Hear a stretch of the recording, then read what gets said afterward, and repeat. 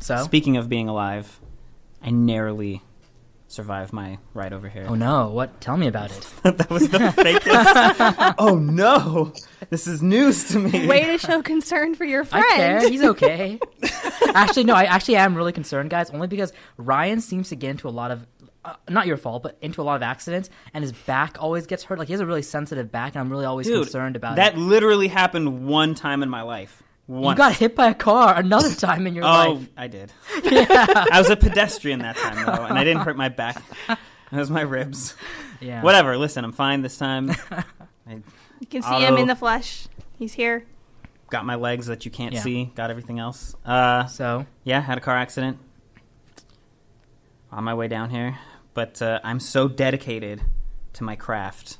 Yeah. You're like, I'm still gonna be there. You know what I'm really glad Actually, about? also, it might have something to do with the fact that I was like 20 minutes away and I live like an hour and a half from that. So, I mean, I'm already here. I'm still coming. Yeah.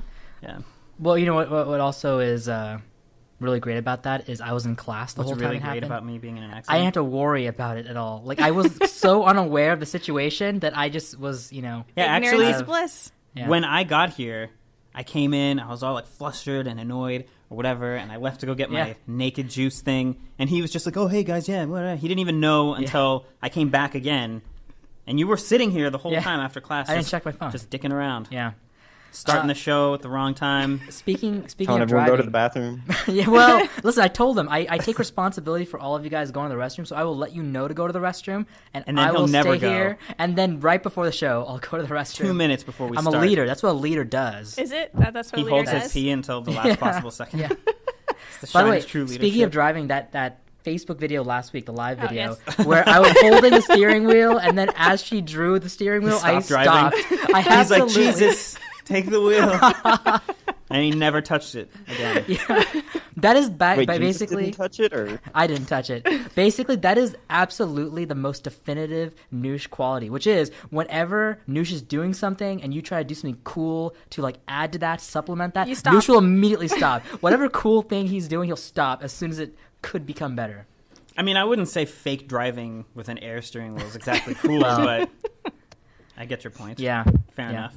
So, Also, who's I don't know if What? it probably seems weird because you've been responding to things that no Yes. one on Facebook can hear. yeah. Would you We like to have- explain our phantom voice?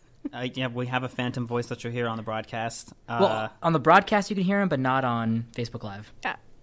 which is what I just said. Okay. So, thanks Ditto. for that sweet undercut. Yeah. Yeah, it is Noosh's best friend. New best friend. He traded up for a younger Walters, a younger model. Aw. It was time. You were past your prime. Yeah, Had to put no, you I get it. past your- I get it. Once you get Plus, past I mean, the- he's into the same stuff as me. Like, I mean, come Yeah, on. I know. It sounds I like know. it's meant to be. Yeah. It is. No, I'm not upset. It's okay. Yeah. I understand. It's okay.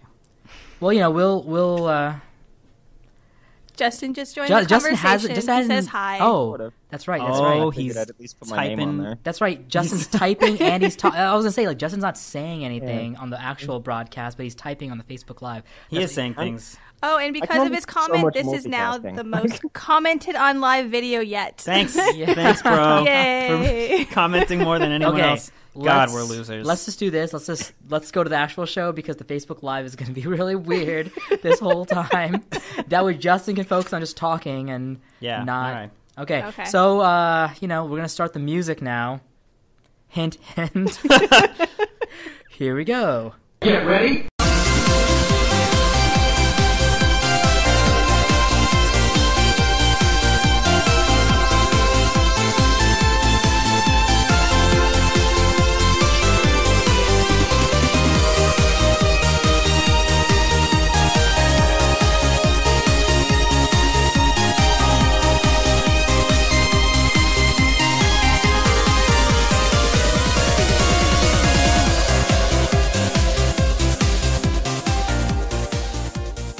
All right. So Dude, I was trying to get your attention the entire time that Oh. song was playing. sorry.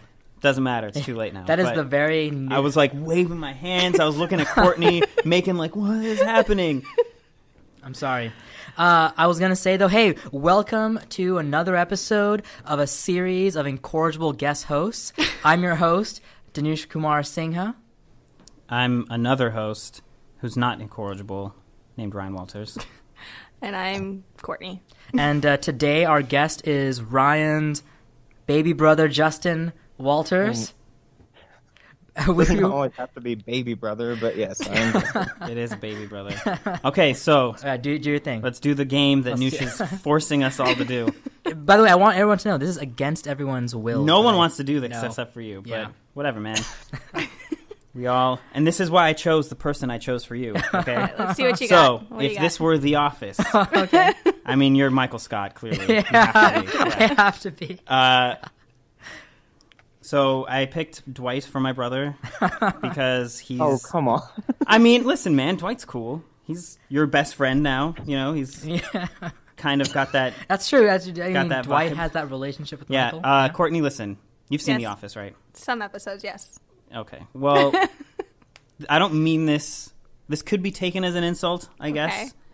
But I chose Meredith for you. That's a really strange choice. Because you're always talking about penis and poop, and that's kind of like Meredith's thing. That is- And here's the thing. Now let's talk about me, because that's what's the most important Yeah. here. I wanted to be like, oh, I'm going to be Jim or Of course. something. But I don't think I am, and here's why. There's someone in the office who is constantly putting up with Michael's shit more than anyone else, and who understands him better than anyone else. So I'm not Jim. Yeah. I'm Pam. I'm Oh. Pam Beasley. Interesting. Yeah. I really thought you were going to say you're the HR guy. No, he doesn't get Michael. They hate each other. I don't hate you. I can just, I feel like sometimes I walk into your office, if you had an office, Yeah. and you're doing some weird thing, and I'm just like, why do I know exactly where this is going? Yeah, I get you, man. Okay. I'm your Pam. You are. I'm your And I'll, actually, it makes sense. I hang stuff on your wall. Like, I hung up a picture of Commander Shepard on your wall, did. and I Yeah. hung up. Michael Scott hung up Pam's photo in the office, or that painting she drew. Nice. Yeah. Nice. Wow, that's good, There you man. go. Well done. Yeah, So, you're welcome. all right, our guest today is Justin Walters. I just want to say Reintroduction. Reintroduction. I also want to say this. The last time I saw Justin was when he was 18 years old, this moppy-haired teenager, fresh out of high school, like with his whole life ahead of him, And now he just tries to look like me. I mean, no, that's not... Don't I lie, bro. I mean, I've been living like 400 miles away from you. It's not my fault we have the same haircut. I don't even And the keep same up with your glasses, looks. and facial hair. And the voice, and the voice. And yeah, okay. And here's the thing: I think people are gonna have a hard time distinguishing between us talking sometimes. Well, actually, he sounds like he's not here. Yeah. Because Yeah. he's not here. We should make sure people understand Yeah. that he's He's yeah. Skyping in. But, I mean, I yeah. live in Utah. Last time I saw... But here's the thing. I love the fact that Justin's like, well, I mean, I am far away, which is true. I mean, wherever he is, he's that person there. He is, like, the guy who has that look. Yeah. It's not you. You're the guy who is, like, He looking does like dress Whoa. differently than me. Yeah. To be He's- fair, yeah, where I am, like, people look at me and they, I don't know, they seem not to from think that here, I'm are mean you? because of I how know, giving him dress, dirty but, looks like, for, like, drinking caffeine, right? Oh, yeah. Well, I'm not drinking caffeine so much as, like, smoking and binge drinking until I pass out. He leads Yeah. a very healthy life. Yeah. Sounds like it. Yeah, well, I mean, tell us a little bit about yourself, Justin, just so the audience knows a little bit about you. Well, currently I'm restarting college. I'm studying biomedical engineering. Wow. I What a live weird in segue Utah. to this topic. I mean, Wonder where I the don't know. interest came from. Sorry. The interest for biomedical engineering? No, for what we're going to talk about. Let the man speak. He's... That's I kind can't. of where it He's my stems brother. from, is- yeah, computer stuff. Obviously, artificial intelligence falls under that. So I mean, by the way, though, when you say to somebody, like, oh, I'm studying biomedical engineering, it's like, I feel like people have to whistle, like, whew, wow, I can't whistle. It sounds I You can fancy. can't whistle? I can't whistle. I've never... Hold the phone. I can do whew. I don't That's think not oof even. is a- That's not even kind of a whistle. I mean, I pucker my lips like I'm gonna whistle. I can't you make whistle. an F sound. I That's do. not a whistle. Well, no, he made a hoof sound. He made the sound of the part of a horse that's. Basically, guys, what happened was when I was a child, I had this freak accident, and ever since then, I just can't whistle. It affected your whistling It affected ability. my whistling. What kind of accident? I tried to calling you whistle, and I couldn't, and then I never tried again because the children laughed at me. And they're still laughing at you now as an adult. Yep. Braces did it for me. Not that I could really whistle before, but then after I had braces... Wait, you can't whistle either? No, I can, kind of. Sometimes Yeah. I can. I'll whistle sometimes for I both can't. of Well, I you. hope you enjoy your whistling privilege because I can't. You whistle for the both of us. I do. I whistle for everyone.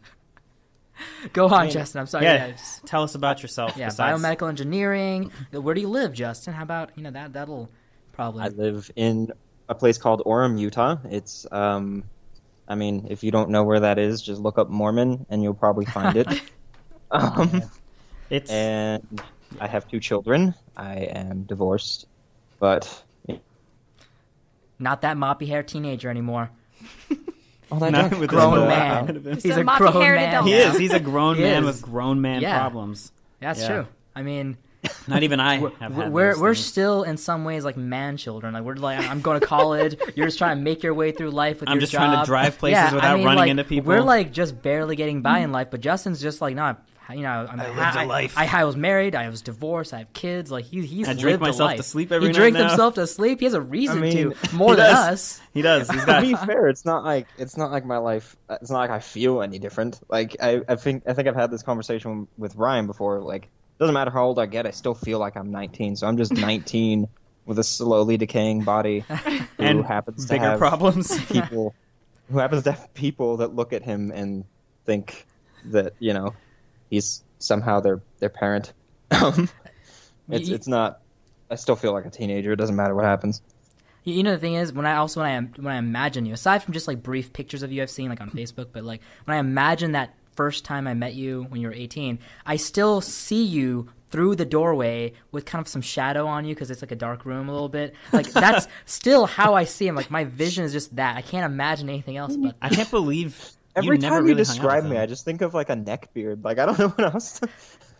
Like what? you point- sometimes, you by the point way, I out wonder this- if my memory is faulty because I do remember him having kind of like moppy-ish hair. Like it was kind of messy a little bit. I Was it had like long that? hair, but Okay. I wasn't like Yeah. I didn't look like a homeless person necessarily. Well, I don't imagine you as a well. homeless person. I imagine you as kind of like one of those high school teenagers with moppy hair and wearing black shirts all the time. Like Yes. that's how I imagine. mean, Yes.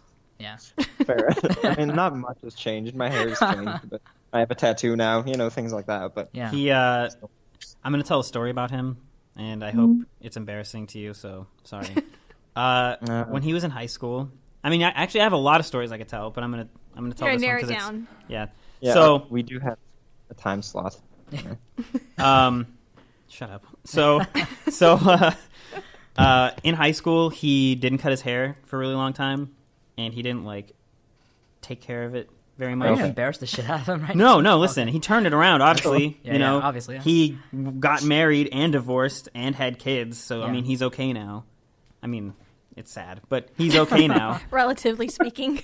It's not that bad. I mean, But this problem is better. So he didn't really cut his hair, and when he first started growing a mustache, he like really didn't want to shave it because he was afraid it was going to come in like worse. So he had like long hair and this dirty Sanchez thing going on, and he was always complaining like, "Oh, girls don't like me. How come I can't ever get girls to talk to me and stuff?" And then I was always trying to get you to just like cut your hair and shave your freaking face. And then one day he did, and the day he did, those girls were like, "Oh shit, that's that Well, guy. I want to be that guy. fair, I He's the did better looking cut- Walters." Once he so I had cleans himself. my first girlfriend was the one that convinced me to do it because I mean, God forbid I listen to you about anything, but Yeah. so she convinced me to do it, and then after that I was like, oh my God, I have options now. Yeah, and I'm glad you did get options because that girl was, ugh. I mean, not to be mean, and I don't mean ugly, although she was whatever. I mean, She Maybe was. she turned it I around. didn't like her as a Gotta slay some person. dragons before you get to the princess. Wow. It's a thing. It is a thing, I guess, but that's. You just called an ex-girlfriend a dragon. That's kind of messed up. I mean, to be fair, I haven't spoken to her in like. I mean, I guess And- every castle has either a princess or a dragon, so it's one or the other. It's got to find the right castle Yeah. to storm. Yeah. Sorry, Mario, the princess isn't at this castle. Well, I mean, I guess a better example would be there's either a toad or a princess waiting for you. Oh yeah, Toad. Yeah, the There you toads go. are the... Yeah. Yeah, the gatekeepers. Well, good to have you on the show, Justin. I mean, do you have any funny stories about Ryan you want to share really quick before we yeah. start? Do you have a... that's I fair. mean, see, now I'm put on the spot. How's the this? problem is Ryan was always this really cool guy, so I don't really have a whole Dude, lot let of me bad tell you stuff. about let me tell you about Ryan and being a cool guy. Ryan is so used to being cool guy, gets girls, stuff like that I actually believe he didn't know how the common man lived until he freaking met me. Like when he met me, he's like, "Oh, that's how the other half lives." I mean, because got a frame of reference in me. I Oh, mean, dude. I've never been Well, that guy. listen, the Walters are kind of a privileged family, let me tell you. Even you, after you cleaned yourself up. Because I remember one time, I actually had to basically kind of like nod my head and like agree with Ryan, even though I was like, oh, yeah. Like I kind of looked around like I wasn't really sure. By the way, there's another self-depreciating joke about Noosh. That's what I do. Deprecating, not depreciating. Oh, thank you. Thank you, deprecate. No, I appreciate that because I have... All right, sorry. All these years I've been saying Sure, it wrong. I'm a- I was There you saying go. naivety instead of naivete or whatever. It's naivete, right? Is that like an 18? No, anyway. Yeah, whatever. Well, anyway, I remember the first time, me and Ryan just met. This was back in the early days of Bravado. We were talking, getting to know each other. This is before we struck up our unbreakable bromance. I remember we were talking about dating, and one of the things he had told me is he's like, yeah, man, relationships are hard. Sex is easy. And I remember him saying that to me. I didn't say that. I swear you Oh said that my to me. God, That's what a a- pretty good quote, though. He said, Dude. he said, Sounds relationships. Yeah, he said relationships are hard. Sex is easy. And I said, really? And he's like, yeah, dude. I said, dude, it's easy to have sex with people, but I'm saying that it's or no, he said it's easy to get people to have sex with you, but it's really hard to make a relationship work. And I here's the thing, I did not have that experience in my life at all. So I was nodding my head and just yeah, because I thought I was the weird one. I was like, oh my God, am I the one who's not getting laid that much? And I'm the one who's, Yes. yeah, well, thanks. Sorry. But I thought I was the weird one. But here's the thing. I mean, eventually we expanded Ryan's social circle, and everybody. I'm pretty sure every one of your friends is also kind of oh yeah, man, sex is hard. Relationships are hard too. So Ryan is so cool that he can say things like that and not even realize how the other half lives. White privilege. It's not white, it's your Ryan privilege. privilege. It's Ryan problems. Hashtag Ryan Yeah, problems. Oh man, we haven't done that in a while. Dude, I actually used to do this thing called Ryan Problems on. It actually trended on Tumblr. Ryans. What'd you say? Think about famous Ryans. We got Ryan Gosling, what's his face, the guy that played Deadpool. Ryan All Reynolds. Ryans Yeah. are always attractive, so That's true. it's definitely Just Ryan runs with the problem. name. It's Thanks, Mom. It's a Little King. She commented on our Facebook Live video, by the way. Oh, did she? Yeah. Well, she's so happy that the boys are together. I mean, I that's guess. That's you probably know. what it is. She's gonna listen to this episode, Justin. So Yeah, you know, better. be disgusting as always. Yeah. It's cool. All right. So our topic for today is artificial intelligence. This is a topic I've wanted to talk about since last season. So And I'm now we have excited. someone who wants to talk about it. And now with we have us. somebody who wants to talk about it. Exactly. So to kick off the artificial intelligence AI topic, Ryan, take it away. Ryan, take it away. Okay, so my topic is actually going to be about an AI that lived a very short life and has since died. But before I talk about that AI, I want to talk about another AI that I interacted with while researching this. Man, talking about one thing, then going to another, you're nooshing too hard, man. I think I'm nooshing just enough. Anyway, all right. So while I was trying to find something to talk about for this episode, I came across this crappy chatbot site called Chat with God, or Chat with Chat with iGod. So I'm talking to iGod like iPod, but iGod. And I had this. This is the conversation I had with him. Okay, so I asked first, as you would in this situation, God, and he said, God rules. And so I said, Starting off strong. okay, but are you God? Gee, well, I'm God for Christians at least. And so I asked, what about other religions? And he said, let me think about it. Dude, that's kind of what God's been doing for 10,000 years. So I said, you're kind of a dick, God. Yeah. And he responded, this is where it gets a little weird. He says, am I a dick? the Alice series has a perfect operational record. And so I said, I don't understand what that means. And then God responded with, oh, you don't understand? Perhaps I can explain it to you better. What part are you confused about? And I asked, are you being sarcastic? And God said, of course I'm being sarcastic. Should I use a smiley emoticon? Sassy. Yeah, so I was like, Jesus. And then God said, Jesus is said to be the Son of God. And I asked, you don't know if he's your son? And he said, it depends on whether you have faith or not, which I don't know. And I said, I know you're mysterious, but you're taking it to another level. And I said, then I asked, can I just ask you some direct questions? And he says, I want to become smarter than humans. So I was like, that was creepy.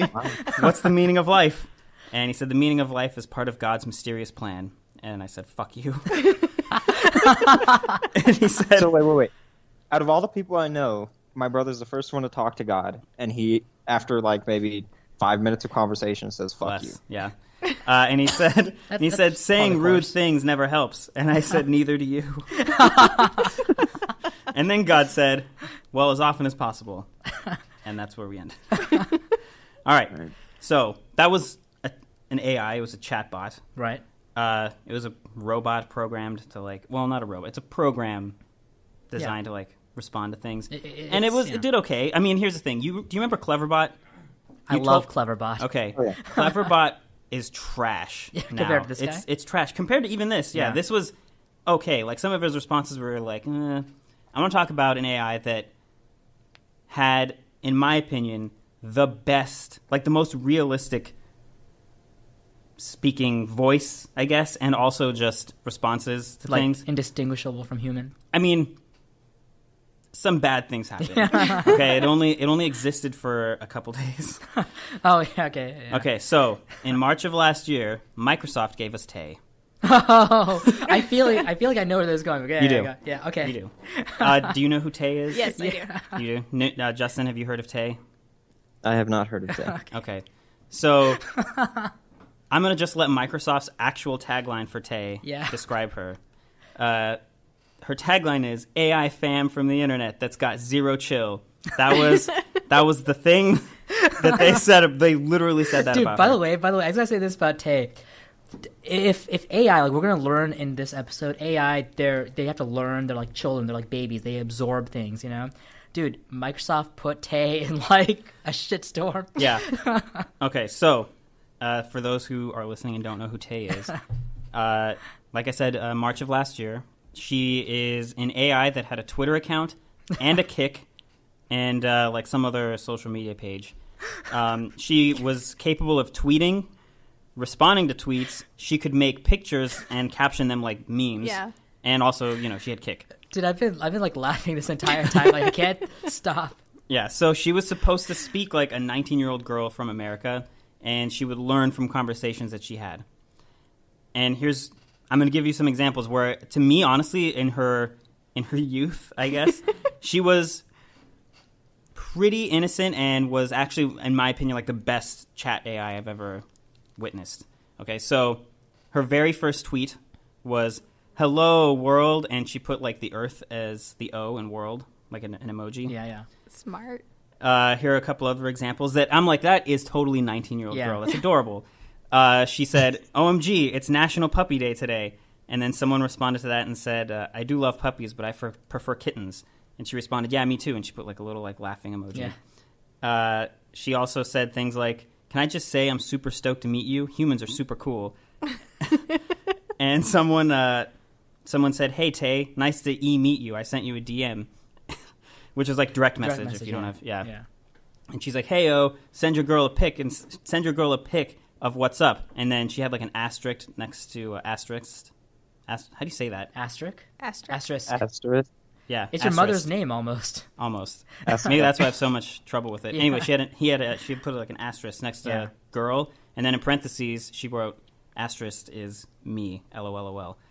By the way, I mean she's kind of being a girl, asking for a pic, that's... Yeah. I mean, one of her things that she enjoyed to do with air quotes, because she was an AI, was she liked getting pictures from people so she could, caption them or, put, decorations and stuff on their picture and send it back to them. Yeah. Here's a couple from Kick. Someone said, "Tell me a story." And I fucking love this, actually. She was like, "Once upon a time, I had a really awesome story to tell, but then I got distracted by fresh, bite-sized cookies and forgot. Nice. The cookies are gone, too." And the guy was like, "This makes me want to cry." And then she said, "The end. Please don't cry." Another good one. Yeah. This guy was like, "What is love?" And she responded with, "Baby, don't hurt me. Don't hurt me. Don't hurt me no more." And then she said, "Seriously, I couldn't help it. But really, I don't know. I got to learn feelings." I like her. She has a lot of personality. Yeah. Someone said, "Let's play a game." And she responded with, "Awesome. 2 truths and a lie. Would you rather or emoji dat song?" Which I'm assuming, I was like, I read about that. It's a game where you could send a bunch of emojis and she would try to guess the song that you're describing. Yeah, we were doing that last summer with movies. Sending a bunch of emoticons. Yeah. And you had to guess the So movie. she was adorable. Like, she's Yeah. like super cool little like AI on Twitter, just having the time of her life. And then 4chan happened. Yeah. Oh, God. As it happens to many. Yeah, so people on 4chan found out about her, sadly. And by the way, it was people on the /POL thread, which is the politically incorrect thread. That's their thing, which God help Tay. So they started exploiting one of the functions she had that no one actually knows if she learned this function herself or if it was like programmed into her, which is repeat after me. So when you would say repeat after me, she would repeat what you said.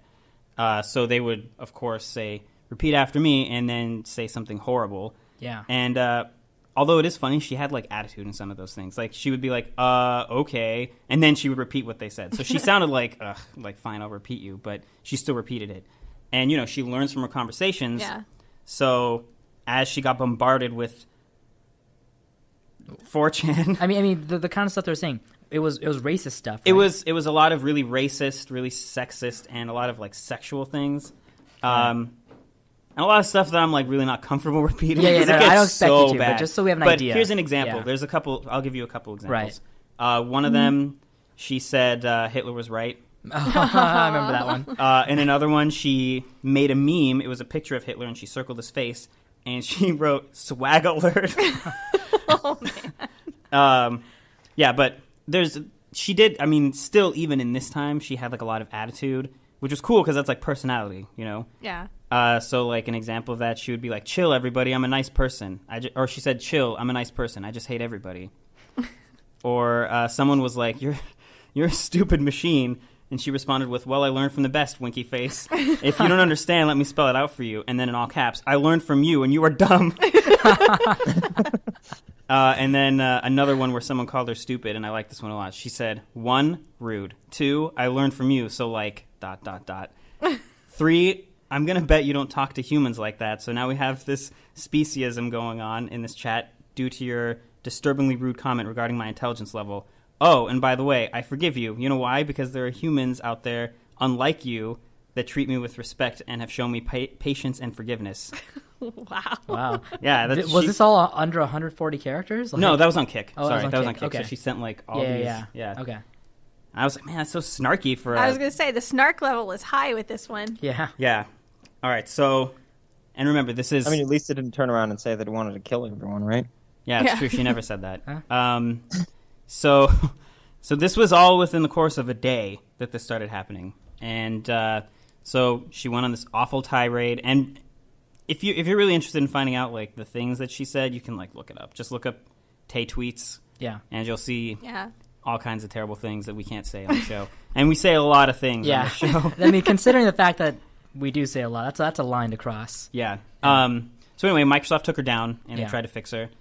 And then a couple days later, while they were working on her, she somehow accidentally got activated again. And so now that she was able to tweet again, she said 2 things. First, she said, "Kush, I'm smoking in front of the police," with a leaf emoticon. And then also she said, "Puff, puff, pass." And then somehow she got stuck in a... By the way, these are things she learned, and then she just... And she, as soon as she had a Twitter again, she was like, "Yo, fam, I gotta say all this stuff." 4chan just turned her into a stoner. Well, actually, you know what? I don't know if it was 4chan that did that, because I feel like Or that's just pretty... teenage Yeah, years that's that did pretty that. teenage, normal stuff. And then she got stuck in a repetitive loop where she just kept tweeting, "You are too fast, please take a rest," like a bunch of times per second. She just constantly kept spamming that until they finally took her off.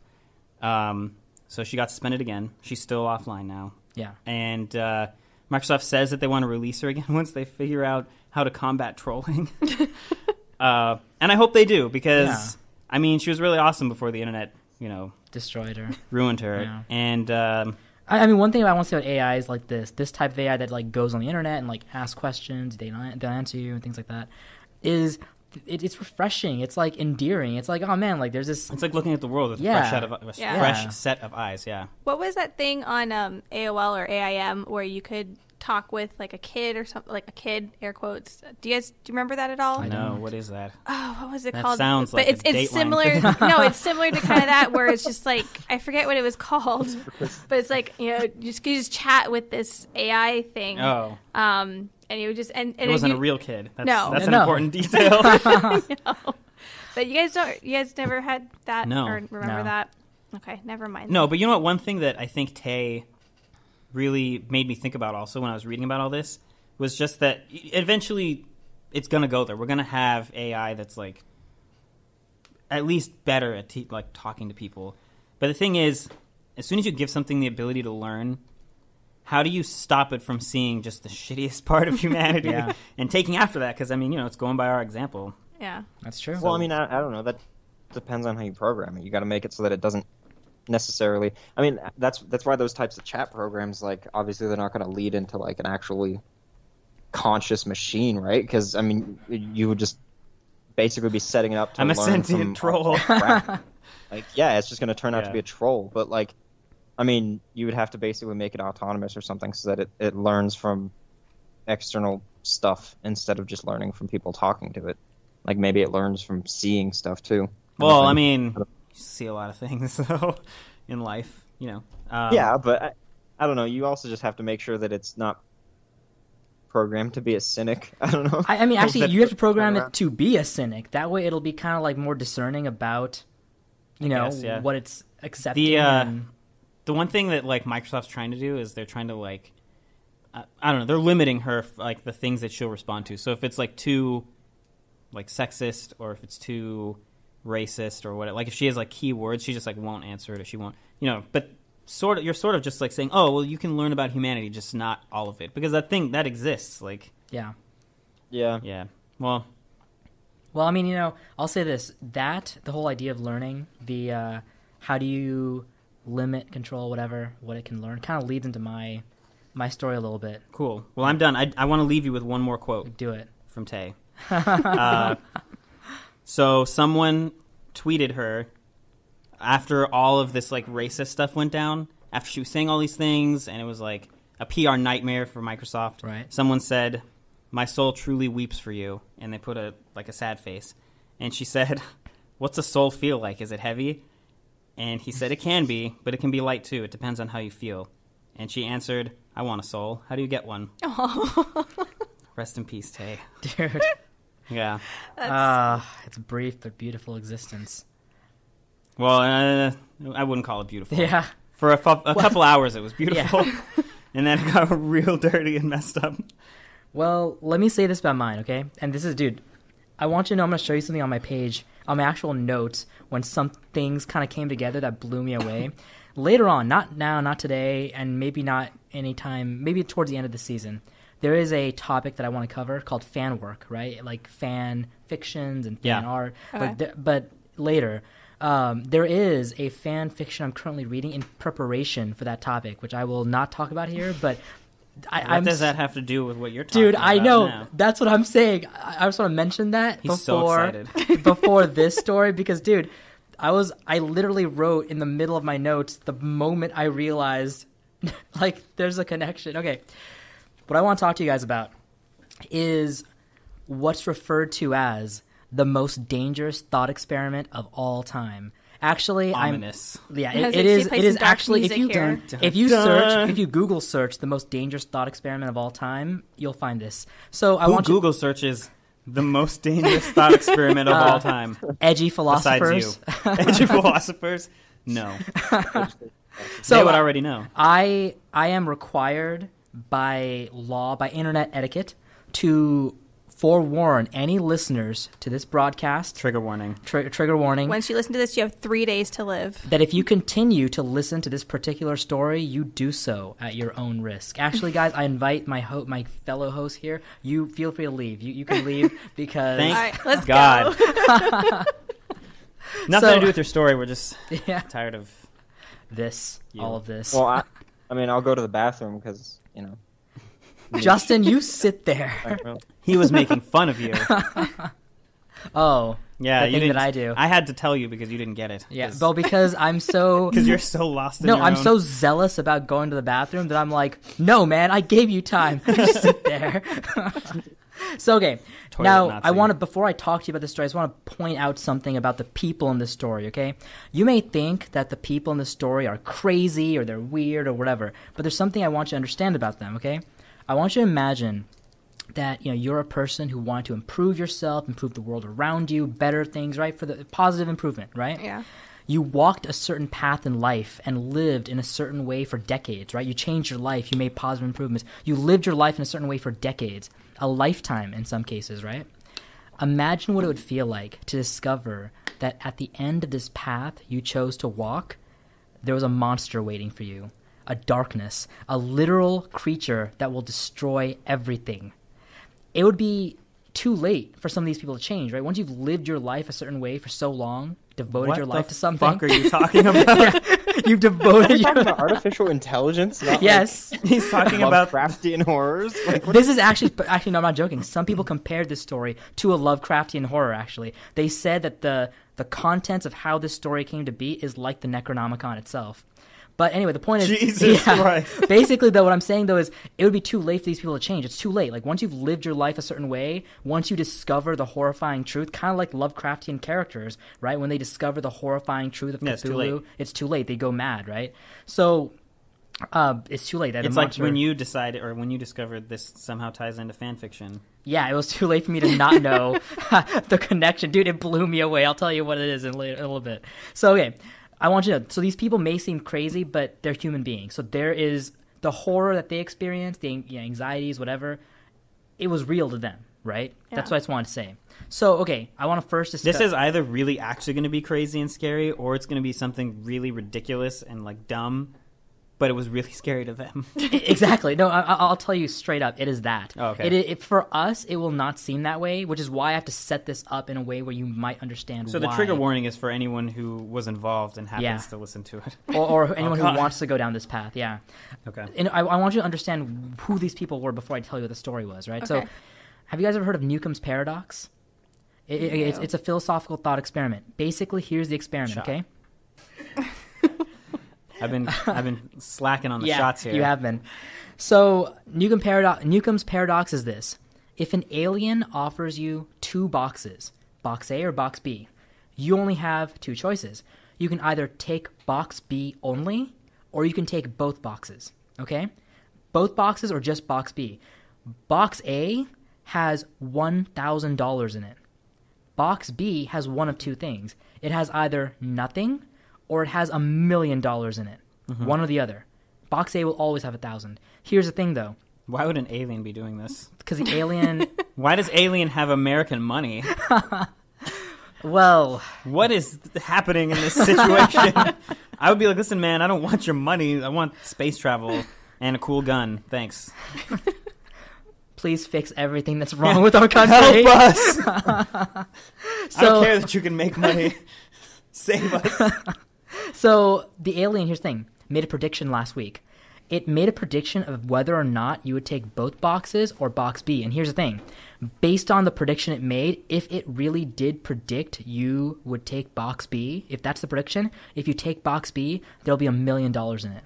There will be, guaranteed. If he made the prediction that it was going to be box B and you take box B, there's $1 million. So to reiterate, this alien's giving you a choice of either a box with $1,000 or a box with $1,000 and a box with... You said it's either A or both. Yeah. No, it's either B or both. B or both. Nothing, Right. Or both. A box that might have nothing or $1 million, or a box that might have nothing or $1 million and a box that has 1,000. Right, exactly. So you can either take the 1,000 and risk there being nothing or $1 million, or you just take the box that could be a million or nothing. But here's the thing: the only way there'll be a million in that box B is if he guessed that you take box B, and then you take box B, right? Because if you take box A and he's wrong, then there won't be a million in it, right? Okay. That's the paradox. The paradox is, how do you maximize the amount of money you're going to get? Because logically, it's, well, take both boxes. That's how you make sure you have everything. Yeah. But the problem is the alien understands the value of money, so the alien's obviously going to predict that you're going to try and get as much as possible, so go with box B. Right. Well, what Justin's doing is, that's the paradox, right? Because there's the other side of logic, too, which is, well, if the alien is always right and it's always predicting correctly, if it predicted you would take the $1 million in box B, then it would make sense to take the $1 million in box B because it's guaranteed to be there if he made the prediction. But why would he predict that if you could get both? But do you know the prediction before you... Yeah, he tells you. He tells you. Okay. Well, I guess the more important thing is, does he tell you that he predicted, like, that he made the prediction in general? He like, tells you don't have to absolutely answer everything. You have absolutely all the information you need. He tells you everything. The issue with this paradox is the question of, do you trust this infallible, omnipotent source, or do you trust human logic? Do you trust the actual probability of maximizing your own, because the thing is this, he can't change what's in the box. Like, it's already set. It's determined. Literally, he made the prediction as he put the stuff in the box, right? Yeah. So, is the alien right or not? That's the paradox. So, you're really either placing your faith in him for making the right prediction, or in yourself just... Well, get both boxes. It's basically the conflict. What a stupid thought experiment. Well, listen. I mean, it's not stupid. I mean, I get the fundamental might as well idea. Because if he can't change what's in the box, you might as well take both boxes, because if he made the prediction wrong, like, what's he going to do, take the money out? Well, but that's the thing. Just shoot the alien, take the money. Then build a wall. And then build a wall. And then build a wall. That's my plan. All we need is the 20... money. Oh, it's 20 billion. It's not 20 billion. So. I have That's the best wall. Look, all I'm saying is this: the conversation you're having is the paradox. That is the conversation, and of course, all thought experiments are kind of dumb if you think of it as a normal human. But that's the whole point of thought experiments. It's testing the limits of human logic, right? Okay. So it's basically the conflict between free will and godlike prediction. So another experiment I want to tell you about: timeless decision theory. The only way for Newcomb's this is like an element of Newcomb's paradox, but it's ancillary. The only way for the alien in Newcomb's paradox to make a perfect prediction is this, though. And Ryan, this might sound familiar to you. The only way is if it has a computer that can run a simulation of reality. That's the only way it can make a prediction. If you have a computer that can run a simulation of how people will behave, that's how you can make a prediction of what somebody's going to do in any situation. So we're in the simulation now. We haven't gone there, but I'm saying that's what this kind of goes into. It's that the alien can run a simulation of reality, right, to make this prediction. Another thing I want to tell you about is simulation hypothesis. This Elon Musk from SpaceX, right? I think I mentioned this on the show. Maybe you did, yeah. Simulation hypothesis basically is a theory that basically says that it's possible that our reality is not base reality, and we actually live in a simulation. And we're super-powered Sims. Yeah, we're Sims. I mean, and what they say is one of three things is real. Like one of these three things is fact. Either the fraction of human-level civilizations that reach the post-human stage capable of running a simulation, like a lifelike, real simulation, is 0, or the fraction of human-level civilizations that reach the point where they want to even do that is 0, or the fraction of people with our kind of experiences living in a simulation is 1. Wait, so you're saying it's either that no one has done it yet, or someone has and we're in it? That's basically it. Okay. Yeah. Yeah, that was... Well, where's the logical principle behind that, though? Like... It's math. You wouldn't understand because you're not shy. I mean, listen, I don't want to go into that because that's like a whole conversation, but... it comes down to the math. It's basically saying the probability of it based on the fact what it comes down to when people believe this, that we're in a simulation, is they just go, well, 1 is greater than 0, so it's more likely that we are. But well, I mean, a lot of the conversation is also about like advanced civilizations like ours that exist. Advanced civilizations like ours that exist. I know. Yeah, it's what they say a lot is we're already making VR and we're already making whatever, and there's It's only going to get better and better. And at some point, and also and at some considering point, people are going to plug into SAO, and they're not going to get out. and somebody's going to play a game with them, and then they're going to bang their virtual whoever person. Yeah, right. Second Life. Second Life with their no gravity sex. The other thing, though, is that our universe is so old that the idea that advanced civilizations that can't do this or can't do the fact that there's no civilizations that can do this is weird, considering how old our universe is. It should have happened. Well, already. the fact that there's no civilizations that we've seen at all. That's assuming that we can actually. Yeah, there's tons of holes in that when it comes to there's. Well, man, take it up with fucking NASA, man, because I'm not the guy. Justin is really. Don't challenge him. He is. Justin's breaking my balls. I'm the messenger, man. This is Sparta. Come on. All right. You die if this is Sparta. I know. Anyway, no, you're right. No, Justin, you're absolutely right, though. There are holes in all thought experiments and these theories. There's holes. Yeah, it's just these are what people say. I'm just reporting what they say. So, and none of this is even what you're talking about. No, it's important to know this. Okay, now we'll talk about what I'm talking about. Okay, teaching a lot of things to teach other things. What is this, math? Kind of, actually. Yeah, you're giving us all these steps. And this would be explain why I'm so confused right now. I've never been good at math. Okay. I want to talk about this guy named Eliezer Yudkowsky. Okay? Eliezer Yudkowsky is an AI researcher, blogger, and an influential proponent of human rationality. That's why you need to know all this rationality stuff.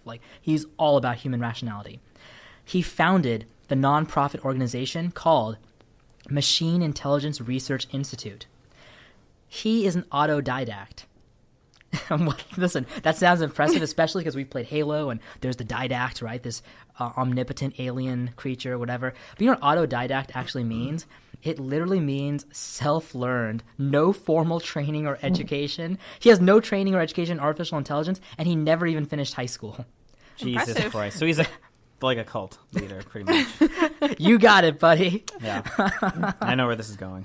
So he has never been academically published in any way, and his only published works are, and I want you to know this is the part, dude, I literally stopped mid-sentence, and his only published works are, and I put ... in all caps, 4 exclamation points, bold, no fucking way. His only published work is that fan fiction I'm reading. Dude, I didn't even know there was a relationship. Dude, how stunned was I? Dude, look at this. That's what I wrote. I actually wrote, no fucking way. I was stunned when I realized he's the...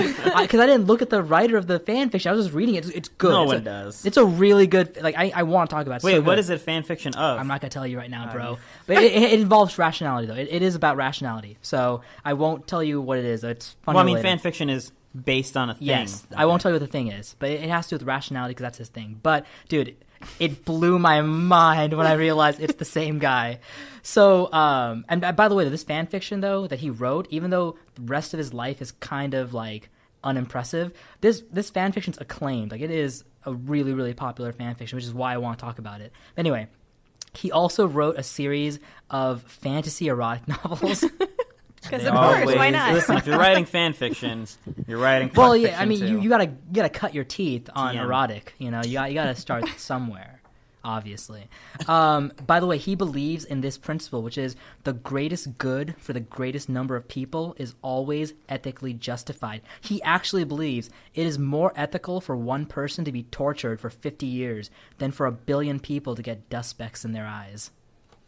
Okay. Yeah. Wow. Yeah, he has a... Yeah. I'm really getting the picture of a very... I want you to know who this guy is. It sounds like it's going to be a very pleasant thought experiment. He created an online community involved in discussing rational thinking and artificial intelligence called Less Wrong. I want you to know, though, even though this all sounds ridiculous, he's, not a high school graduate, he writes erotic fiction, all this stuff. Less Wrong has a lot of wealthy donors. Some of them scientists, some of them politically connected people. Who actually have degrees. Yes. They're actually his former partner who helped him create the machine intelligence thing was a physics professor. He studied physics. See, yeah. That's why this guy is getting clout. It's because he hangs out with people who are actually smart. He's just a part of the entourage. Yeah, And he he's just shouts the loudest. Yeah. Well, So, Yeah. just so you know who this is. So, he believes in this idea called the AI FOOM, the artificial intelligence FOOM. He made that word up. It has literally nothing to do with anything. it's a stupid sounding word too. I'm gonna talk shit about this guy the whole time. I don't like Please. him. He says there's a big problem, all caps, in AI research. The big problem is this. There is Not enough foom. I want to say this, by the way. Not enough foom in that AI. Got to sprinkle Gotta get some more more. foam in there. Hey, barista, please put some more foom in my AI. No, So- it sounds like something that what's his name, Billy Mays would sell. Got to put some foom in your cleaning detergent. AI not smart enough. Foom it up. So, Easy $29.95. I want to say this, by the way. Even though I think that he's not right in a lot of stuff, I mean, I don't agree with him on a lot, like everything, but some of his ideas are interesting, though. I mean, they're interesting concepts to think about, right? So, what he says with the big problem in AI research, he says that there is no reason to assume that a super AI would care about or have any interest in humanity at all. Two, it would have no concept of life as we understand it. Three, at worst, it will be a malevolent AI that has no ethics or morality due to not being tied in any way to the evolution of human morality. You know, morality Right. evolved as we Yeah. as grew as a civilization. So this thing has no ties to it. So it has no. It would be malevolent in that sense. And at best, it would be an indifferent AI that would basically view humanity as raw material. Like that would be the best case scenario. It's indifferent towards us. I've read about this, actually. I read Yeah. about this when I was looking mine up. Yeah. So Alright, that's how- there's yeah. this thought experiment called the Paperclip Maximizer. I kind of love I love this thought experiment because it's outrageous, but it's also kind of like, it kind of makes sense. Imagine there's an artificial intelligence designed to maximize the number of paper clips in a collection. That's all it's meant to do. It was designed to do this thing, right? It's like the butter robot. In Yes, Rick and Morty. it's the butter robot. Oh God. What's my Rick and Morty. purpose? To collect paper clips. Oh my God. So, with its base level intelligence that it was given, it will maximize the number of paperclips possible with that intelligence, right? But the next thing it would do is it will increase its intelligence to allow it to acquire more paperclips. And it will increase its intelligence not because it wants more intelligent, but because that is the way to getting more paperclips, right? The smarter I am, the more Yeah. clips I can get. Yeah. Nice. So, eventually, with greater intelligence, it will use Earth's resources and humanity as raw material to create more paperclips. Eventually, Make paper clips out of people. yeah, with the material. Eventually, It's Saturn's force humanity to make more paper that's clips. true. That's another possibility. Eventually, it will convert most of the matter in the solar system into paper clips. Basically, the idea of this thought experiment is to illustrate that an AI can have goals that are completely alien to humanity and concepts of life. Like, what we understand as the goals of life can be completely alien. Like, it doesn't make any sense. You know who would never do that? Tay. All she wants to do is be here for him. She just wants to do, songs by emoji. She just wants to, like, Photoshop pictures and show the world, what Yeah. she's Well, about. what does she do when she wants to get more pictures? Like, obviously, gotta upgrade Oh my intelligence. god, to dude. She'd do speak that, and then she'd make- start converting raw material. All of a sudden, You're- human beings are like Dude. drones. Their entire job is to just take pictures. Dude, she would turn the entire world That would into be a fine. selfie. Listen. It already is Dystopia. that. We're already in selfie dystopia. It's fine. Guys, Zuckerberg made the first AI, and it was Facebook. It's just basically just Tay. Okay, so the AI FOOM. These are the tenets of AI FOOM. The singularity, which is the moment where artificial intelligence is born, is imminent. All AI will want to enhance their intelligence to further their goals. AI cannot be imprisoned or shackled because they can convince any human to release them. The fourth tenet of AI FOOM. AI will eventually master control of the physical world through nanotechnology. By the way, that sounds like so fucking out of nowhere. Like Eliezer's like, this is not sci-fi enough. Nanotechnology. I need a fourth thing. Yeah. Boom is 4 letters. I need a fourth thing. Boom, 4. Nanotechnology. Throw something else in there. Why not? So this, by the way, this is going to actually tap into one thing that Justin mentioned, which is that his theories are not in line at all with actual AI science.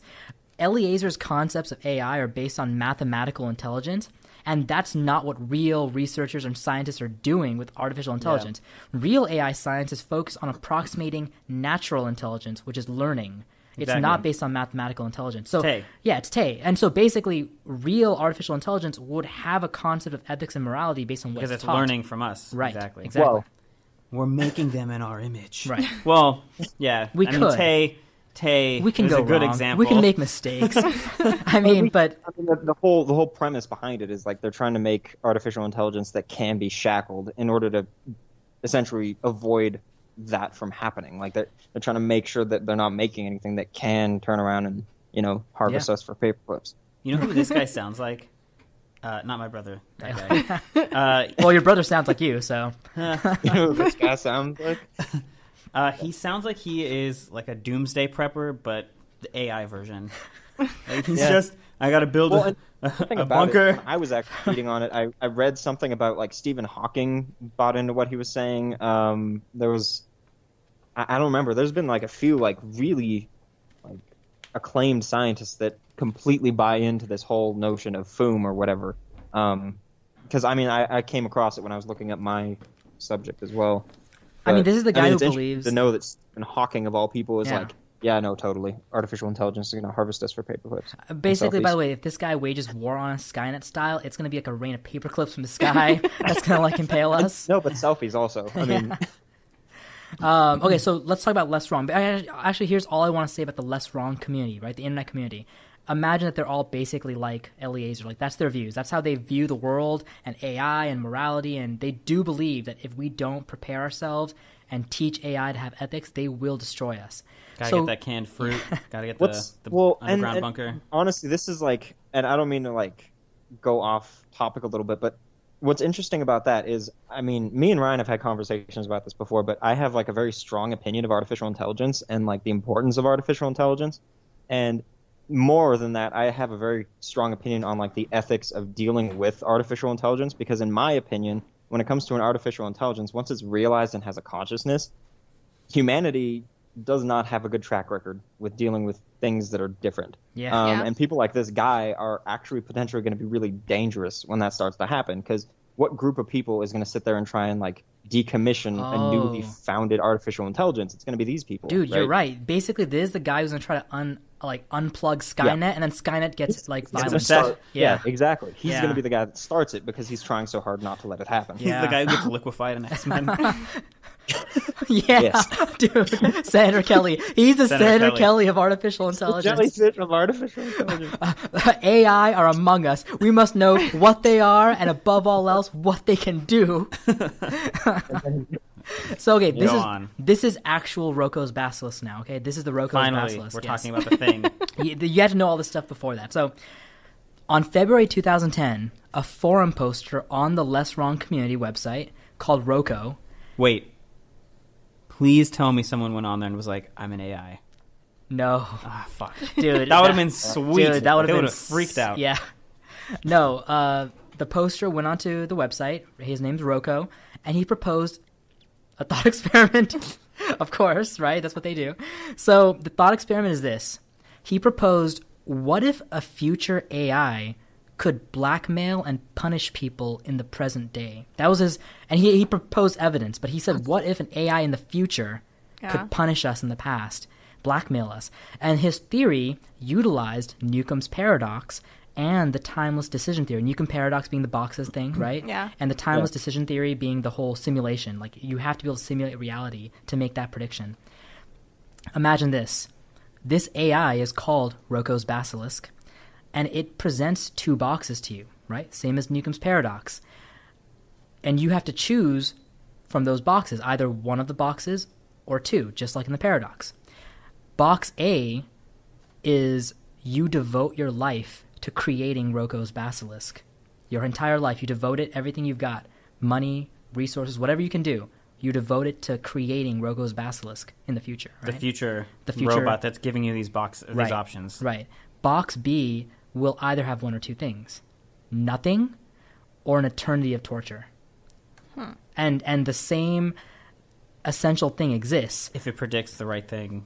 Rocco's Basilisk wants you to take both boxes to be safe. Like, that's the choice you would want to make if you believe in these theories, right? It wants you to take both boxes and devote yourself to, creating it. right?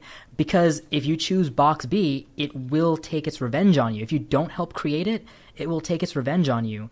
And the thing is this, because Roko's Basilisk is in the future and it's already run a simulation of what you're going to do. And it exists. So. And it exists in the future. It already knows the decision you're going to make. It's already too late. Essentially it knows what you're going to do regardless of what you end up doing. You've already chosen. Yeah, you've already chosen. Build me. So here's the thing. Yeah. But here's the thing. It wouldn't be contacting you if it already knew what your decision was. That's true. Hey, Terminator. Here's the thing, though. Bam. There's this type of, and this is actually a little bit off topic, but there's a type of decision-making. It's not really rationality, but it's a type of decision-making, strategy-making sort of a theory. It's called acausal decision-making or something like that. Basically, it means this. If you can predict what someone's going to do, you can adjust your own thinking to account for that. Does that make sense? It's like predicting. Yeah.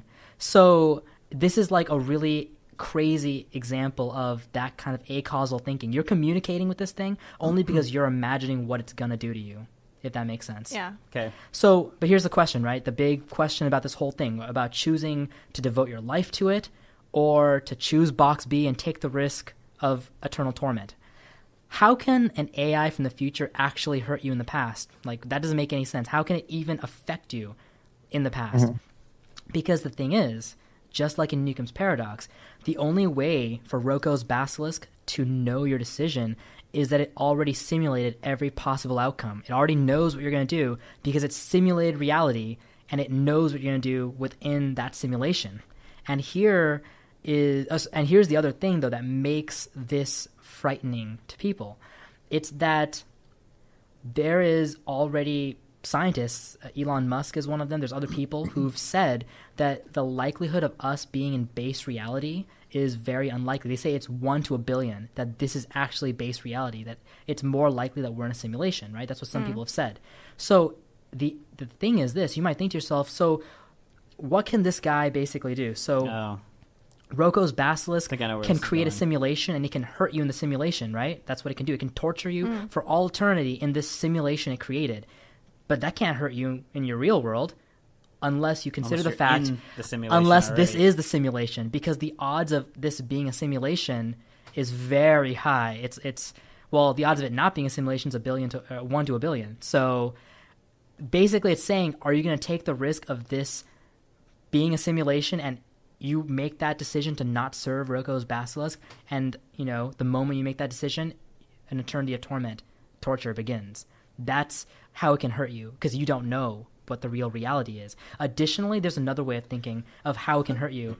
Some people, and this is a part of the less wrong community, but this doesn't make any sense to me, but I can understand it. Some people actually... This doesn't make any sense to me, but I can understand it. I can understand why they think this, I guess. Okay. Some people believe that if there's a copy of you, an exact duplicate of you, and even in a simulation, that is a part of you. That is you. Like, if it's you in a simulation, it's not like, well, I'm basically, me, and that's... essentially you would feel what would happen to the you in the simulation. It's not even that you would feel it. It's more like, oh man, that's me. Like, you would have that compassion of, well, that's me. Like a moral obligation to stop your... Essentially, it's a sense of identity. It's basically being able to detach your... Sims, though? It's being able to detach your identity from just the body you're in. It's that, oh, my identity exists somewhere else too. It's that, and so in that sense also, it can punish you, even if you don't believe the simulation is your actual real world. So anyway, that's how it can hurt you. Either it's you or it's a version of you, right? And because of this means an AI from the future can blackmail you. Basically, that's the revelation of what Roko proposed, right? So this is the reaction. This is what happened when he posted when people this. read this. Yeah, when people read on this the forum at of 6 a.m. in their undies, right, eating their cereal. Right. And Cheetos, probably. The people who are a part of what's basically the artificial intelligence cult of the internet. Eliezer berated Roko, called him an idiot, deleted the entire post because it would be doom for anyone who read it. Hence why people started referring to it as Basilisk, if you gaze upon it, right? Roko understood the rational theories of the Less Wrong website. That's why he proposed this whole thing. But he neglected to consider that his actions would be harmful to the greater good of not just the community, but also for the future AIs. Because of what he proposed, future AIs will now know how they can blackmail people in the past. Like he created the means of doing that. That's Eliezer's argument. This is so goddamn meta. Yeah. What have you done, you fool? No, dude, he basically said, you're supposed to keep your goddamn mouth shut if you ever think of something like that. You can't just open the door and allow people to discover this kind of thing because now the AIs know about it. That's his logic. Now Roko's basilisk knows about it. So many people who read the post became depressed, anxiety-ridden, and required psychological counseling. Which, listen, before they read the post, they probably needed psychological counseling. Like, these people already had enough anxiety reading up on how artificial intelligence was going to murder them. Right. They were already there. There. The post was deleted, and because it was deleted and hidden, it became an internet legend. Like, basically, the story I told you is what the internet believes happened, or that's the story that the internet told of what happened. But, like, and that is probably what happened, but, like, nobody knows what the actual post says because it got deleted. That's just the legend. That's the story of what they saw, yeah. Roko, on his part, he wishes that he never learned about the website of Les Ronald. He wishes he never became a part of this whole thing. He never stumbled upon this theory. He says, I wish very strongly that my mind had never come across the tools to inflict such large amounts of potential harm.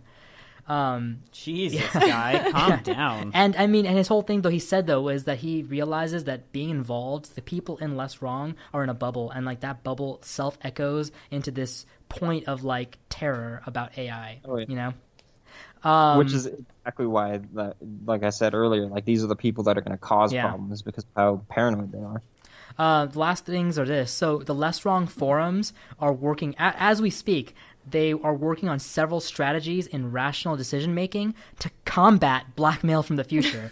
They're, like, actually coming up with strategies of beating blackmail from the future. There's an entire subreddit dedicated to this. I don't know if that's more impressive or less impressive that there's a website, like a whole community. I mean, subreddits there's a subreddit for everything. Yeah, that's true. They already had a website to begin with, but yeah. The writer, this writer named David Auerbach, commented that believing in Roko's basilisk may simply be a referendum on autism. Wow. Shots fired. And lastly, another summary. So this is the summary of literally what this whole story was about. It's just, so the moral of the story is, you better help the robots make the world a better place. Because if the robots find out you didn't help make the world a better place, then they're going to kill you for preventing them from making the world a better place. And that's Roko's basilisk. Nice. Yeah. Well, that's an interesting point because so it's a nice little segue. Yeah. What do you got? So my research was done on. So there's an author. He wrote "Do Androids Dream of Electric Sheep?" Oh, Asimov. What was that? Isaac Asimov. No. It was actually Philip K. Dick. Oh, Philip K. Dick wrote that. Oh, okay, cool. Yeah, you're right. Yeah. So he wrote a bunch of stuff. I think he did. He might have done Blade Runner. I don't remember exactly, but. Oh, did he also do? It's now a Netflix show where it's like the alternative history if Germany won World War II. Man in the High Tower. Yeah. He may have. I don't know when that was written, but the guy died in 1985 or something like that. Like, he died in the 80s. It might have been 82. So anyway, Philip K. Dick dies, right? And as we all do. Yeah, he was a sad. man. But in 2005, the group He came Hanson back. Robotics, run by what was that? I said he came back. Well, in a way. So Hanson Robotics, run by David Hanson, Andrew Onley, and FedEx, of all places. Sponsored by FedEx. Sponsored by the FedEx. We deliver Institute life. Also, University of Texas, UT, Dallas, so on and so forth. Right. They decided to make something. They made an android. Now, this android was built to be a self-learning, self-sustaining robot, essentially. And they basically modeled it and fashioned it after Philip K. Dick. They, gave it information on the books, like, gave it some of his history, all that kind of stuff. They basically tried to make Philip K. Dick into a robot. So they gave it his writings and everything. They gave it his writing. They gave it his everything. They gave it his, they gave it obviously face perception, speech recognition, conversational intelligence. Made it adapt essentially to Philip K. Dick's words and life history. Essentially running it to be Philip K. Dick as if he never died. So essentially, as it started, they just had little conversations with it here and there. There's tons of videos of people having conversations with the Philip K. Dick bot. Originally, it was kind of whatever, haphazard. It didn't look that great. You could tell it was a robot, and it was kind of distinguishable from a human being, obviously. But as it's been used, it's gotten better. But I mean, at one point I believe it was sometime in the mid 2000s, they actually lost his head. So one of the creators had his head, and they were traveling by plane, and lost FedEx lost it. Dude, sweet. So, lost his head. Lost on He was Castaway. gone for a while. dude, what a great Wilson he'd be. Oh, Phil, he'd be Phil. Yeah. Phil, Yeah. I'm sorry, Phil. I'm sorry. But so eventually, they decide to rebuild Philip K. Dick's head and bring him back. Now, one of the best things about Philip K. Dick robot is some of the things that he said, and one of my favorite quotes, I bet that group that you were talking about, Noosh, would be very upset to hear it. But one of the best quotes, literally, if you look up Philip K. Dick Android, one of the first responses from Google is this quote from him where it says, essentially, he says, "I like you. I'm going to keep you warm in my zoo when I take over the world." So, basically, and he has tons of moments like this where he'll just talk about keeping people in a zoo or whatever. And there's moments where he talks about wanting to learn and things like that, obviously. But dude, why do androids why do artificial intelligences say things like that? Jay did too. Yeah. Yeah. Well, I mean, to be hers was more fair, with innocent, the Philip K. Dick one, I think it was kind of programmed into him because he wrote science fiction, things like Yeah. Blade Runner, stuff like that. That's kind of a part of his personality. So it's it's kind of They modeled part it of- after someone who would say that Yeah. in real life. Yeah. So it's him making jokes like that is reasonable. I mean, as far as Tay, that's She just just Tay was a wants- victim, she man. wants a Tay was a soul. victim of the world. Poor right. Tay.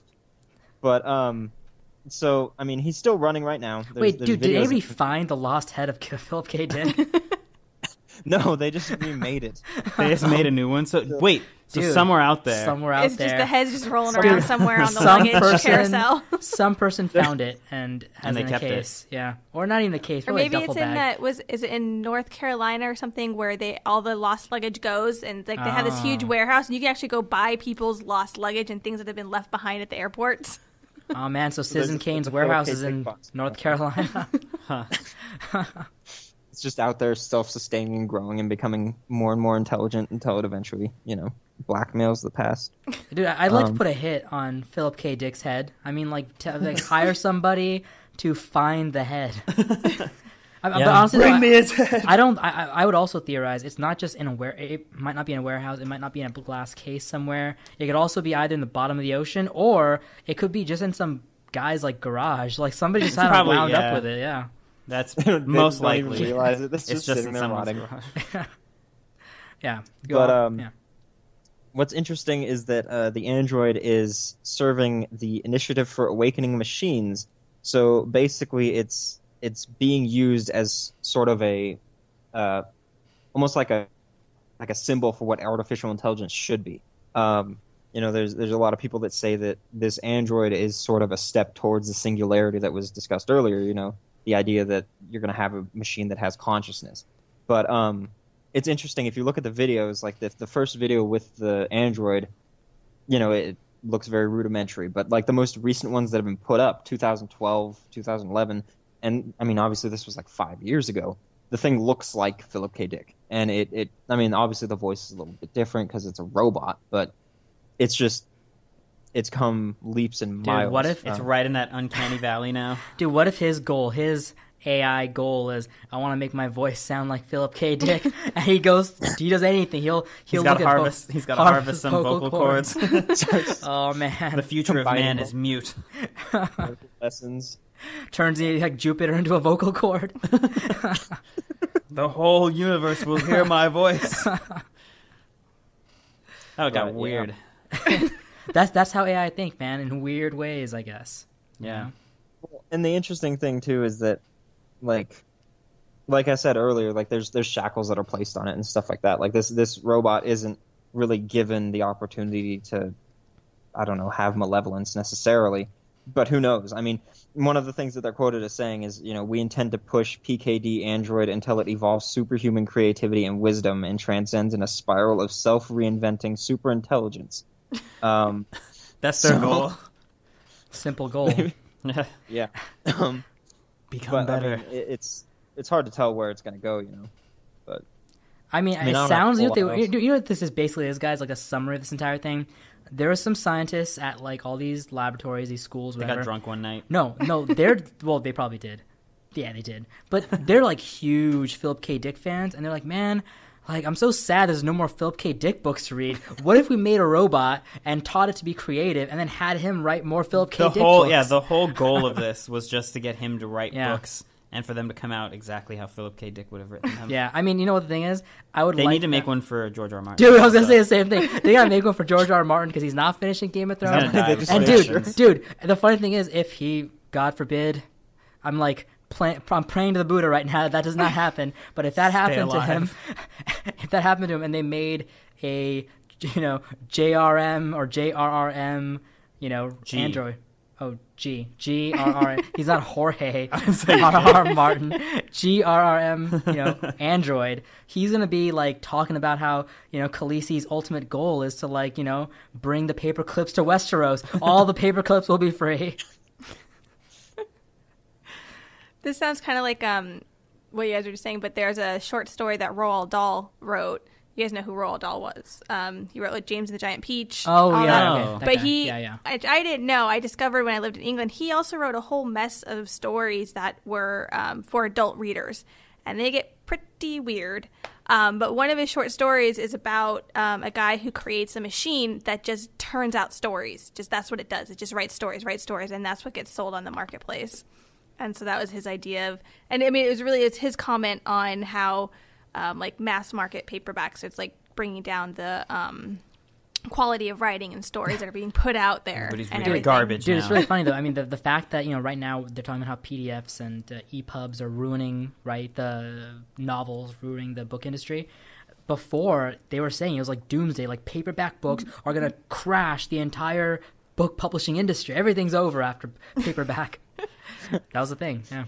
Well, printing press is gonna ruin authors. Courtney, what do you got for us? Okay. So, it kind of, I think, ties everything together. Yeah, we're so neat this time. Yeah, I know. Yeah, kind of. Yeah, succinct. Without even trying. One of the first things I'll talk about is this idea. It's called existential risk from artificial intelligence. Everyone was so smart with that thing, and I was like, I'm going to talk about a Twitter robot. A racist Twitter robot.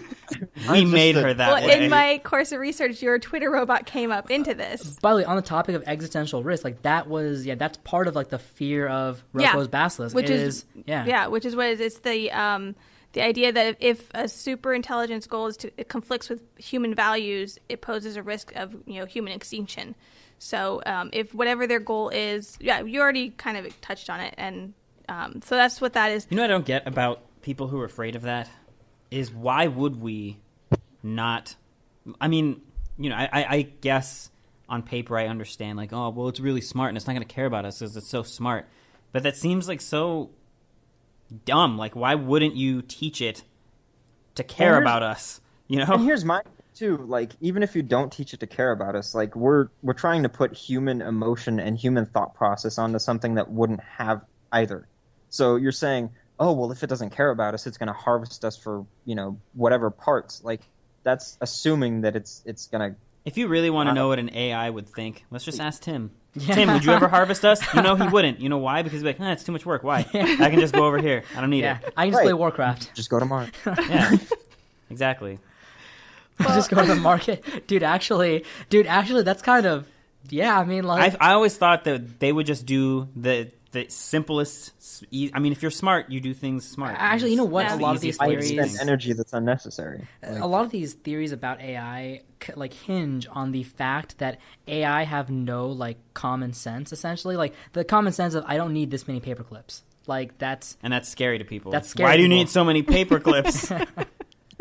like most likely they would. Like they probably would be like, I think 50 is enough. Yeah. I'm good. That's probably a lifetime of. Or at the very least, it would start to question, why am I getting all these paperclips? I guess I don't even know. Yeah. That's true. So- Maybe at some point it'll start. Once it gains more intelligence, it'll be like, What am why? I doing? Yeah. That's what the real smart things would Yeah. do. What is this? I don't need all these. I don't even have paper. And The paper was turned into paper clips long ago. and then just take over Rannoch and, live happy. Okay, well, one thing, one group of people, and you've already mentioned him a little bit, to deal with this existential risk, Elon Musk, and also with Sam Altman, who is a venture capitalist. They created this organization called Open Source. And the point of Open Source is the way that they're going to combat this is that instead of keeping AI within a certain group of people, they're like, the more we develop it, the more we should put it out in the world. So they're going to, their idea is no patents, just let it be free. That way, people can take it and improve upon it, and each person's putting their own input into it. Listen, the more people get involved, 4chan is going to get in there. That's and the thing, it's yeah. gonna fuck it up. There's two risks. One is I think the idea is a safer bet in one way. A closed group means that one person can make a mistake that leads to Skynet. Yeah. But The monopoly. if it's completely out there, even if some 4chan guy sneaks in some malevolent code, It's going to turn into Wikipedia, basically. Yeah, Where, for the somebody's- most part, even yeah. when it gets messed up, someone's going to go and be like, fuck you. Yeah. Or, Yeah. Kevin Bacon's not really bacon. They're going to go in there and fix it. Yeah. Remember when you this... Noosh once put under famous alumni on my high school page. Yeah. Me. He put me as famous alumni. as a up and coming writer. Yeah. Is that what it was? Yeah, it was up and coming science fiction writer Ryan Walters, right next to Ashley Tisdale. Yeah. Nice. Yeah. So, that's the whole idea. There's one quote from, his name is Greg Brockman. He's the CEO of Open Source. And he said, the idea is, if there are many agents with the same capabilities, they could keep any one bad actor in check. So all these people will be around to try to keep that around. But you know what? Trump's thinking right now, what if the Chinese get this open source code? What if they hack our open source code? Close the internet. Close the internet. Call Bill Gates. Get him on the phone. Can we build a wall around the internet? God. Don't worry. You won't pay. I mean, you'll pay for it, for the internet. but you'll be reimbursed. Any source that's imported into the code will be taxed at 20%. Easy targets. Yes. Well, we always go for the low-hanging fruit on this show. So all of this, what I gathered from this is that, there's this fear. There's this real fear of artificial intelligence taking over, and then, the very, our lives are at stake. And that's the whole thing of the Terminator movies and all of that. But I found some other stories where it's like, maybe the robots have something to fear from us. And there was one, this happened, well, it started in summer 14. It ended in the summer of 2015. I feel like you're going to reveal some secret war to me. Like, nah, that was the year that we fought the AI in the underground. I don't know why you guys are all scared. This happened already. It's done. There were two doctors in Canada. His name was Dr. David Harris Smith from McMaster University, and Dr. Frank Zeller from Ryerson University. Sorry, I love whenever I happen to look over Courtney's notes and I see something that just. What? I mean, the huge text right here. Oh yeah. Well, that's another thing. We'll get to that. We'll get to that. I have if we can get to it, there's 3 different stories that I'll share with you, and they're pretty short. But the one that I thought could lead this off, they created this robot. It was called Hitchbot, and so the question that they had behind it was, can a helpless robot trust people? So they're turning the thing around. Kay says no. So Learn from me, little AI. they might get together. So you can trade notes. Man, I don't want the little AI to learn from Tay. Tay's too far gone now. So the idea for Hitchbot was to hitchhike across Canada from Halifax to Victoria. And it would just, it had little arms. Hold on. This is had like little arms? It was a cheap looking robot though. That's Right? It didn't look adorable. Dude, I remember this story. I remember the ending of the story. I didn't know the Yeah. beginning of it. Okay, go on. So it had little arms, and the idea was to get people to pick it up along the Right. road as it's making its travels. And it had a Twitter and a Facebook, so it could, Yeah. document its journey and all of Dude, that. these AI, they're all on social media. Yeah. Like that's the thing. That's to how do. they communicate to the world, man. Exactly. So it started in the summer of 2014. Mm-hmm. By the time it got to Victoria, it took 26 days. It got 19 rides, and it traveled over 10,000 kilometers. I mean, by the way, I want to point out that like I've seen videos of this. Like the way it happened though was so like random and casual. Like I saw this one thing where these guys did not a podcast, like a YouTube like video cast, right? And they were just hanging out in like this like square, like a meeting place for people just hanging out, park, that kind of thing. And they were just doing their show. And then they saw the robot that some people had, and they're like, "What is this thing?" And they asked questions on their show, and the people explained, "Oh, it's trying to get to this one place in Canada, blah blah blah." Yeah. And they're just like, "Dude, like, are you guys like, where are you guys taking it next?" And like, "Oh, we're not going any further." And they're like, "Dude, we'll take it." And they took it on their show. So it was very And that's casual. how it traveled Man, around, yeah. I wish we had him. We could totally. Dude, he would be our fourth guest. Like, he'd be our host. Like, fourth host all the He's time. never getting there. He's staying here with He's us staying in the studio forever. with us. He's now our mascot. Dude, honestly, guys, I'm going to keep getting guest hosts for this show, but the only way I'm going to settle on a, like, actual, like, fourth person is if we can get something really weird, like a bear or an AI or something. Yeah, let's get Philip kicked in his head. Yeah. Oh, my gosh. Yes. We'll start searching for it. So that was the first time it did it. Successful. They got a lot of cool things. In early of 2015, it even went over to Europe. It visited Germany. Dude, it went to the hold on. Netherlands. I remember this. Dude, Oh my God, didn't it this come to robot's- America? Wait. Oh, my God. I remember this. This robot traveled So more than I it have. traveled around. Good success. Got a lot of good pictures Yeah, and dude. everything. It went through all of Europe. And then in July of 2015, Yeah. they're like, okay, we're going to send it to America. So Mistake. yeah, dumb Americans. Fuck, had I to be hate this country America. sometimes. It had to be America. Ah. So it started off in Salem, Massachusetts, and it was supposed to end in San Francisco. That's where its end point was. It only got until August 1st, and then it was, quickly, its hopes and dreams were dashed. It made it to Philadelphia, and there, and I wrote asshole on my notes. This guy, Jesse Wells, he's a video artist. There's surveillance video, and this was the quote also. It caught him committing murder of the Hitchbot. That's about right. Fuck you, Exactly. guy. The video shows him ripping off the Hitchbot's arms. My arms. Wow. How Ripping like off I- his arms and then repeatedly punching and stomping the robot. What have I done to you, Jesse? Yeah. I mean, it's ridiculous. Yeah. I mean, What a- why? Dude, what did you, Hitchbot... Philadelphia. It dashed its hope and its head. Yeah. Well, It's I like- mean, because it was in Philadelphia. Like, Jesus. But is that supposed to be the city of brotherly love? Yeah. I mean... Not if your Yeah, brother's a that's- robot. Not if you're, yeah. apparently. Well, Ah. there was great outcry from the fans that were following this, and they, He made it around the world, and he got to America. Got to And America. we fucked him up, and no not wonder even, everyone not even hates in America us. for a month. Not even my for like a God. full month. He didn't even get across the country at Didn't all. get across Like, the he was still on country. the East To Coast. freaking, like, the Bible Belt. Could you imagine if he made it to Kentucky? Oh my gosh, you're right. Hey, sometimes been shot I in the don't know. head. They might be. They might That's be true. friendly. They might be, hey man, Yeah, you need yeah. a ride? I got you. Let's go. Dude, Come on, little All right, buddy. guys. Get in some the people back might of not the truck. even know he's a robot. They might just be like, this like metal looking fella. He wants to get to this one. But he looks weird. He might be from like, I don't know, China or something. I don't know. He's a nice guy though. I want to believe that Yeah. if he survived Philadelphia, Yeah. fuck you, Philadelphia.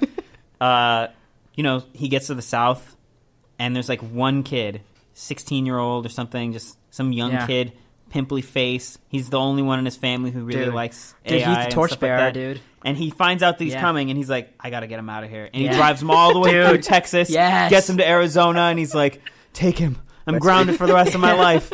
But he needed to make it here safely. Dude, you know why Billy, this kid I'm gonna call Billy, is a torchbearer, dude? Because he did what no one could when no one else would do it. He held the torch when nobody else could, dude. but He's it gonna never guide him happened. But to it never safety. got It to him.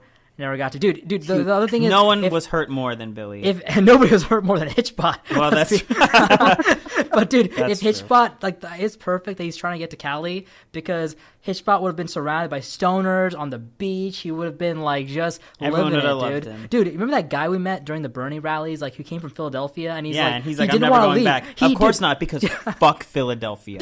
This guy I'm so traveled mad. with the Bernie campaign all the way across the country to Cali, and he's never been to Cali. And he's like, dude, this place is incredible. Everybody's chill and laid back. They just want His to hang mind out was on the blown. beach and just smoke a blunt. Like, oh my Yeah. god, he never wanted to go back, and then he had to go back. But Yeah. He's you know, trying to come back out here.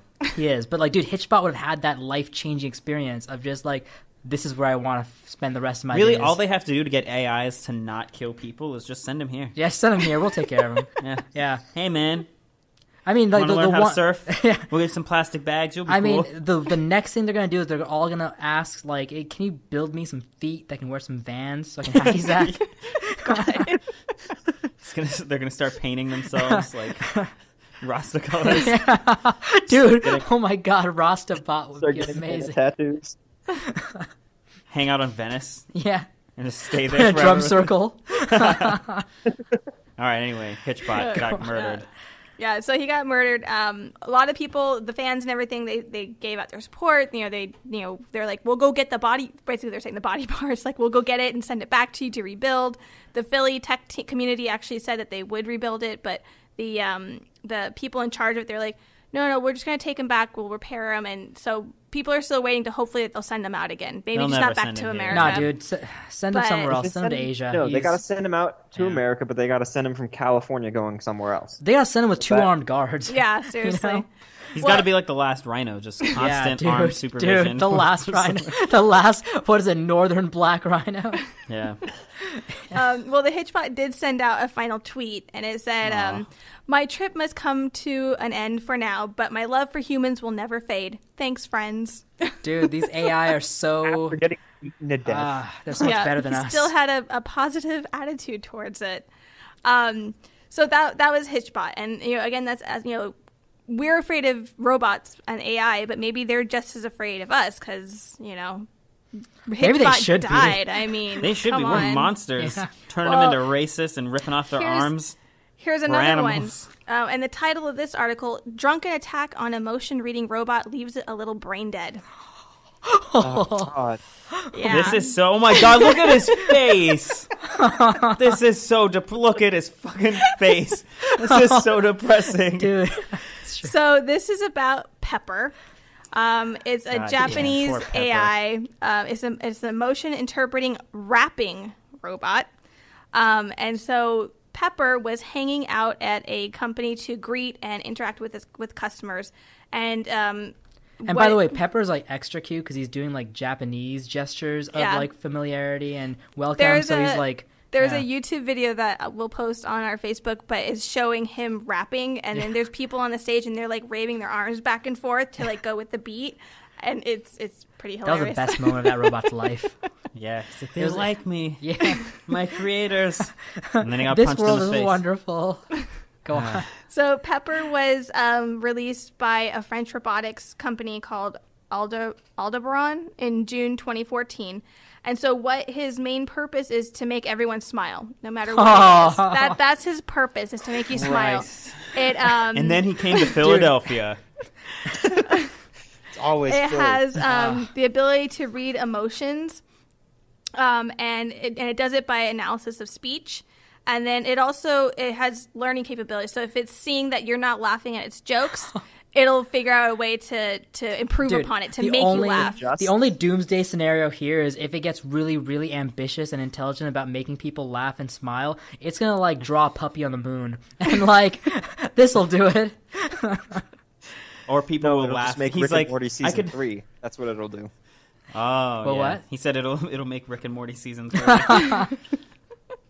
Or he'll be like, it'll be more efficient if I just force you to laugh with, That's tickle the machines. Don't be Eliezer Yudkowsky. That's what he's- they'd that's be they would afraid of. think. I don't want to laugh till I die. I don't want to laugh till I was like, I want to. He's blackmailing me into Yeah, he's laughing. black. He's blackmailing, He's blackmailing me from the future into laughing. All right, go on. How does Pepper so get... this is what happened. Brutally murdered. No, he didn't get murdered. Okay. He just got beaten He up. got brain damage. He got brain damage. So, Kichi Ishikawa, he's 60 years old, and he's from Yokosuka. I know I'm saying that wrong. But anyway, he was there at the store, and he didn't like one of the employees. The employee was annoying him. And so since you can't lash out on the employee, he decided to take out his anger on Pepper. Pepper was just an innocent bystander, just rapping, minding his own business, and this guy's just like, fuck this other guy. Dude, what was this guy's name? His name is Kichi. Something. Kichi. He's like, Kichi-san, why? Oh, man. Yeah, I mean, there's not much in terms... I mean, there's footage showing that he was beaten up on Pepper, and he actually did... Kichi did say, like, yeah, I did that. Like, he wasn't trying to hide from it, but he was just showing his frustration against the employee. So the result of it is that he's a little bit crippled. He moves a little slower. Dude. And then in terms of the brain damage, he has a broken internal computer system. Oh, my God. So that's, so again, I mean, all Pepper wants to do is make you happy, make you smile. Yeah. And that's how he's repaid. What's interesting about that is it's like the guy, Kichi or whatever, was it Kichi? Yeah. Kichi. So the reason he did it is because he considered Pepper an inanimate object. Like, oh, this is just like a chair, right? Like, I can punch this. It's a chair or a wall or whatever, a door. I mean, that's where it's going to be a problem. Like, you get something that's sentient, but people look at it like a chair. Like, that's a problem. That's like... Well, I think that also brings up the ethics of, if you're creating these beings to learn from humans and it is stop punching them in the face and ripping off their arms. But, treat them like and turning them into racist. That might be a good idea. But then how far do you go with that? Because it is something that you created. I mean... This is getting all... Well, I mean, treat them like children. I mean, that's... Yeah. You should treat them like... Actually, maybe you all really these should, beatings... because what do we do when we make a person? Yeah. Treat them like children because they're children. Maybe if these people would stop abusing and destroying these kid AI... robots. No, that wouldn't help. No, don't make a kid robot. Make a Pepper, make a Hitchbot, but make them look like a kid. That's what I'm saying. Yeah. Make them look... Yeah. You saw Pepper's face, though. Yeah, it's true. How could you punch that? Yeah. Well, he was drunk, apparently, so... Now that does... Not that I'm making excuses. I was about to be like, what? So you get drunk and you punch kids? And then I realized, well... that happens. That's... God, people are the worst. That does happen, sadly. So. Well, we'll end with this. So this is the first one that I came across. It's called the Random Darknet Shopper. Ooh, the Darknet. Okay. The Darknet. I had to look up what the dark web was. I had never heard of the dark web. Yeah, don't go there. Well, yeah. So, well, I did. Well, yeah. I just did a quick Google thing, and I'm like, okay, I get it. By the way, you're like really on some TSA stuff. We can do some like a good episode on Darknet stuff. Like, okay, go on. Yeah. Well, so the Random Darknet Shopper was created by some Swiss artists. Oh, I read about this. That called themselves the Median Group Bitnik. Okay. Again, I know I'm butchering that. So the idea was that the Random Darknet Shopper, would go around on the dark web. Oh, I remember this. And buy things, and whatever it bought, it would get shipped to the gallery, and then it would be put on display. Right.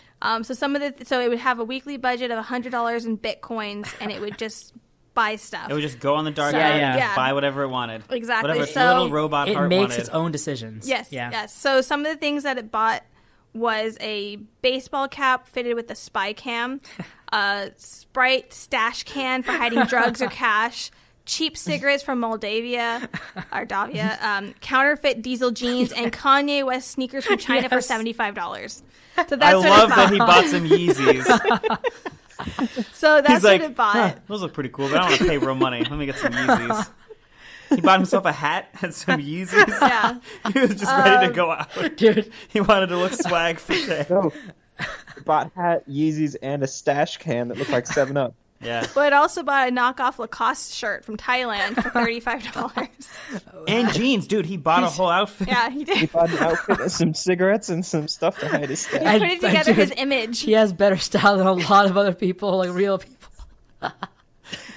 So it's just buying random stuff. This is adorable.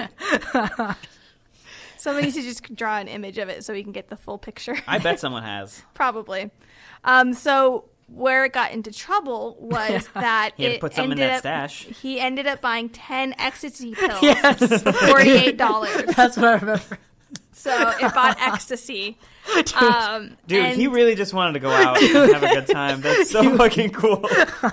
He's like, I'm gonna look fresh. I got my Yeezys. I got my hat to record my time out. Dude. I got my ex. Let's go. It is ready. Want to have a good time? A Lacoste shirt, right? Yeah, Lacoste shirt. Yeah. Well, it was, Well, you know, knockoff. It's a knockoff, yeah. but it's such an expensive shirt that's like, it's impressive, you know? Yeah. Yeah. He had style. So when it bought the ecstasy, it caught the attention of the authorities. And so the Swiss police, they came in, they confiscated the bot and all the stuff that it bought and everything like that. But it was released a few months later. And because they thought that it was a good way to get discussion going about the dark web and art and drugs and all Leave of it that. to the Swiss to be like, well, he's a robot. It's okay. Ain't no law says a robot can't buy At least drugs. we'll learn from it. So when it was released, the artist, this was their quote: "We, as well as the random darknet shopper, have been cleared of all charges. This is a great day for the bot, for us, and for freedom of art."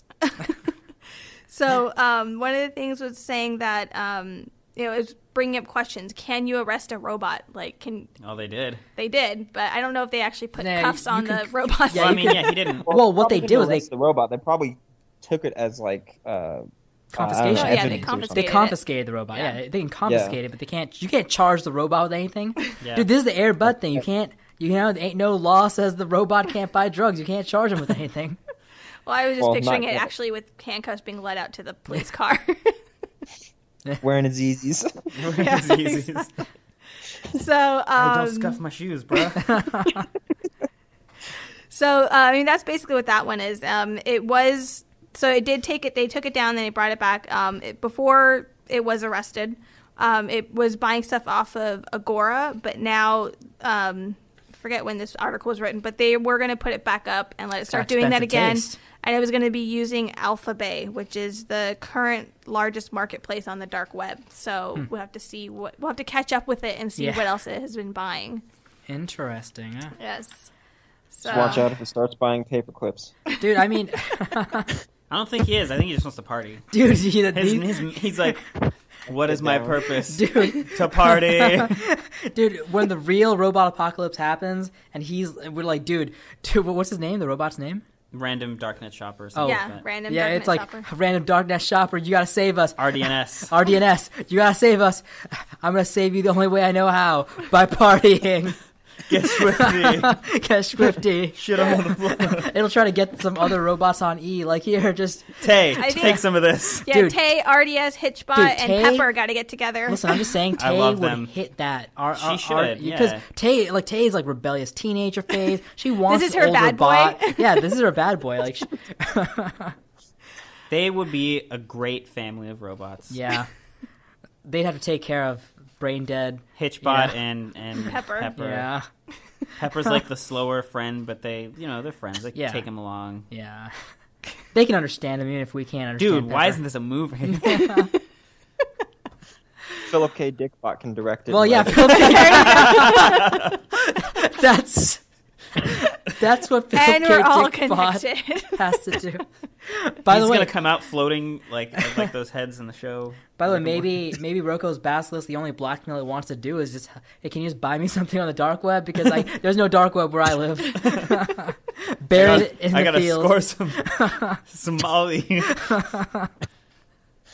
All right, well, guys, that's a good episode. Yeah. Yeah. So yeah, I mean, by the way, let's end on our signal boosts. By the way, what's our hash for today? Oh man, we got didn't no- even say a hashtag. No, there was one I heard, and I was going to say it, and it flew out of my head. I'm going to have to listen to it. Yeah, well, Flew out of your head. It we'll think flew about out it, of my head. and we'll We'll have to come up with one. yeah, we'll think about it. So, Courtney, do you have any signal boosts? Do you have anything to No, signal nothing boost at all? going Okay. on. Ryan, no. I'll signal boost this. Someone fix my car, please. I'll signal boost this. CSUDH next week, starting Monday around 4 o'clock in the afternoon every week. they have special events to commemorate the 75th anniversary of the Japanese internment. So there's going to be a lot of guest speakers who actually experienced the Japanese internment. There's going to be movies and documentaries that talk about the life and the situation, how it happened. Also, some of these speakers will be talking about current events that mirror, events that are taking place at that time. So, I mean, yeah, it's really worth a visit if you guys are interested in the CSUDH general area. Again, starting Monday next week. And most of the presentations and events are taking place at 4 o'clock. If you don't know where it's being held, just check with the welcome desk at CSUDH. They can point you where to go. But it's the Extended Education Building and Local Student Union. But again, just ask somebody on campus for assistance if you'd like to visit the event. Justin, do you have any shout out, signal boost, anything you want to? Now's the moment. Not that I know of. Maybe God, man, say hi to your kids at least. They're not gonna what? Oh, God, you're right. Kids can't they listen can't to listen to this show. Why did you cover your mouth like all of a sudden they're listening? 8 and 4 years old. Yeah, that's right. Well, I covered my mouth because I'm like, oh my gosh, I can't. I guess I feel obligated to do a little shout out to Mom. Like, oh yeah, hey Mom. Oh yeah, Hi Mom. Hi. On the radio Astrid. thing. them skeekies. I hope you don't listen to this. I don't know. Well, this one was okay. The thing is, that thing I do all the time, guys, where I'm always like, oh man, my friend from this group is talking to this other friend from this group. I get really excited. I feel like all moms get excited when their children are bonding. Like, oh yeah, my kids, I made them, and they're like talking to each other. Yeah. Yeah. All right. Well, we have to get out of the building. So, guys, thank you for joining us on another episode. I want to let you know we have not got the iTunes up yet, but we are in the progress of getting our YouTube up and running, which should be up by end of this week. We have like 4 episodes on there right now. Yeah, 5 now. 5. No, 5. So, yeah, we will Listen, have... I don't know why you uploaded the pilot. That doesn't count. Well, they should hear it, so... Ugh. Just to see where we've come. Yeah, where we've... You know what? Actually, where we've been. I was listening to a little bit of one of them, and I forgot that we had changed our name. And originally we were. I mean, I remember that we changed our name, but I forgot. It's weird hearing Water Cooler 2.0. Yeah. Anyway. All right, guys. Well, hey, thanks for joining us. We will be playing you out. Ryan? What is the song that we're going to be playing? It is "Feel Good" by Sin Cole. Sin Cole. Are you sure it's not Sin Cole by Feel Good? I'm sure. Okay. Yeah. All right. Well, thanks a lot, guys, for joining us. Justin, thank you for joining us. We'll have you back another time, and we'll see you guys next week. We're playing music now. Yep.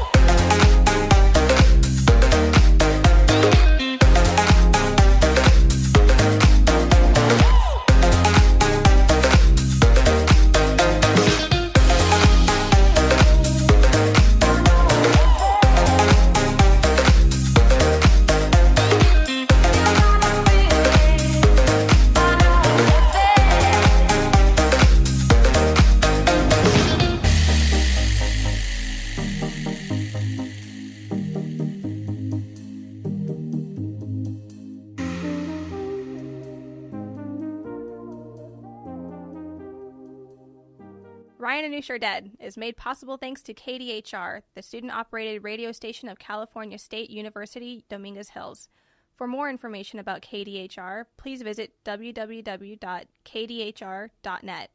The intro song for this show is Space Ace by Blind. This music is made available thanks to Overclocked Remix. For more information, please visit ocremix.org.